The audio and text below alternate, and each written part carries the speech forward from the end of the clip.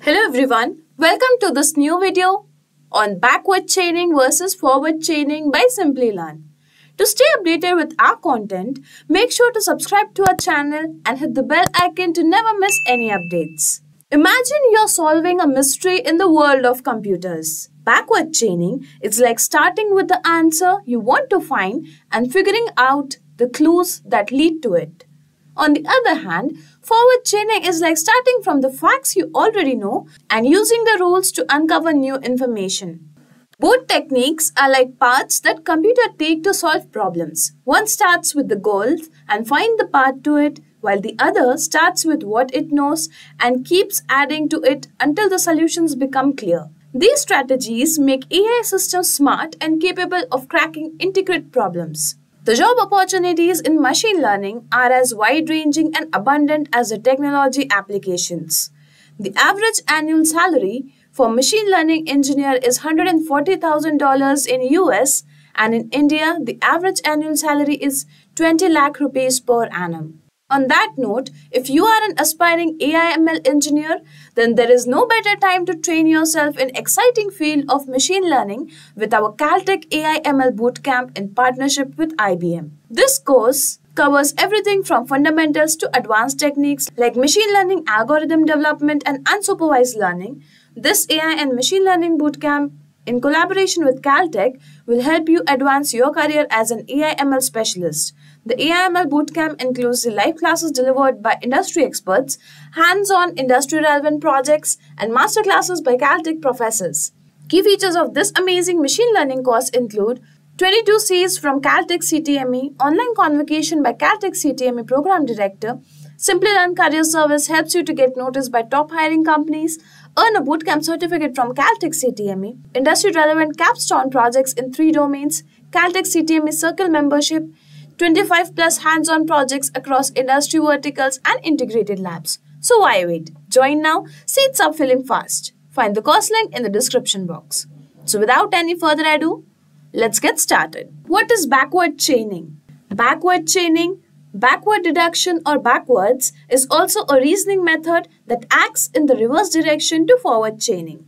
The top-down approach involves using decision or goals to reach the facts. The backward chaining is the backtracking process of finding usage in diagnostic, debugging, and prescription. Here is a simple real-world example of backward chaining. Scenario: diagnosing an illness. Here we have a goal to determine if a patient has a flu. Rules and facts. If a patient has a fever and body aches, they might have the flu. If a patient has a runny nose and cough, it could be a cold. If a patient has a fever, they might have infection.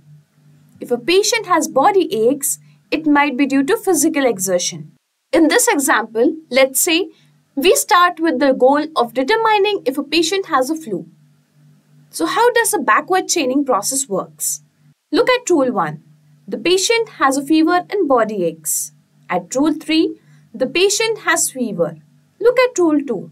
The patient has runny nose and cough. This rule doesn't apply. Look at rule 4. The patient has body aches. Based on the backward chaining process, the evidence suggests that patient might have the flu because of a fever and body aches. This is the chain of reasoning that leads to the conclusion that patient could have flu. In essence, backward chaining starts with the desired outcome and traces the path backward through rules and facts to find supporting evidence. It's commonly used in diagnostic systems, troubleshooting, and other scenarios where the goal is to determine the causes or conditions that lead to a specific result. Moving to the advantages and disadvantages of backward chaining. Advantages of backward chaining. Backward chaining offers optimal resource usage by efficiently concentrating on essential laws or requirements for goal achievement, resulting in time and computational savings. It's goal-oriented, commencing from predefined objectives and tracing back to identify relevant supporting situations or rules. Additionally, its adaptability allows easy customization across various applications, showcasing a broad range of problem-solving capabilities.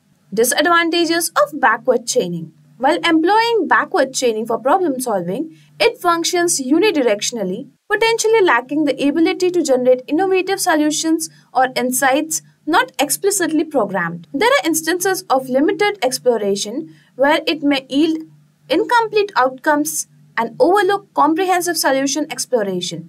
Additionally, conflict resolution can be challenging with backward chaining, especially when reconciling discrepancies or clashes among various laws or facts. Let's move to forward chaining. Forward chaining, forward deduction, or forward reasoning is a method involving inference or logical rules, facts, for data extraction. It is a bottom-up approach performed redundantly to reach the endpoint or goals. It begins with evaluating existing information, followed by manipulation based on the knowledge base. The existing information can be as facts, derivations, and conditions. Let's move to a real-world example of forward chaining. Here we have a scenario of diagnosing an illness. We will consider following facts. Patient has a fever and patient has body aches. So let's look at the rules. If a patient has a fever and body aches, they might have flu. If a patient has a runny nose and cough, it could be a cold. If a patient has a fever, they might have infection. So how does this forward chaining process works? Start with the available facts. The patient has a fever and body aches. Apply rule 1. The patient has a fever and body aches, suggesting they might have flu. This conclusion, might have the flu, becomes a new fact. At this point, forward chaining process has derived a new conclusion based on the available facts and the rules. The process could continue with additional rules and facts to derive further conclusions. In essence, forward chaining begins with the known facts and applies rules to generate new information or conclusions.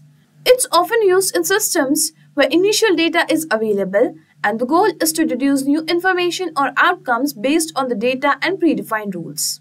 So what are the advantages and disadvantages of forward chaining?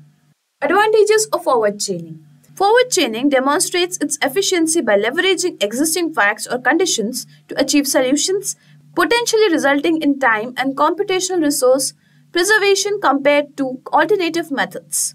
Its flexibility shines through its adeptness at tackling various problem types and its simplicity of adaptation for differing goals. Furthermore, due to its capacity to swiftly deduce conclusions from a given set of facts or conditions, forward chaining is particularly suitable for real-time decision-making situations. However, it's important to consider the potential disadvantage of forward chaining. So here are a few disadvantages of forward chaining. Forward chaining may exhibit partial exploration, leaving some potential solutions inadequately explored or generating incomplete results. The method's limitation is considering only current facts or conditions might result in an absence of a global perspective, potentially leading to inaccurate conclusions due to a lack of broader contextual understanding. Furthermore, handling conflicts within forward chaining, especially when faced with inconsistencies or clashes among multiple facts or rules, can prove to be challenging. Now let's see the major difference between backward chaining versus forward chaining. Backward chaining and forward chaining are two distinct inferences techniques used in artificial intelligence and expert systems for problem solving and reasoning. They differ in their approaches and how they derive conclusions and available information. Here's a comparison between two.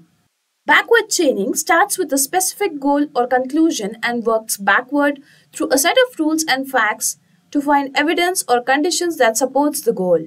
Forward chaining starts with known facts or conditions and uses rules to derive conclusions or reach goals. It iteratively applies rules to known facts to generate new information. Backward chaining is commonly used in diagnostic systems, troubleshooting, and scenarios where the goal is to determine the causes or conditions leading to a specific outcome.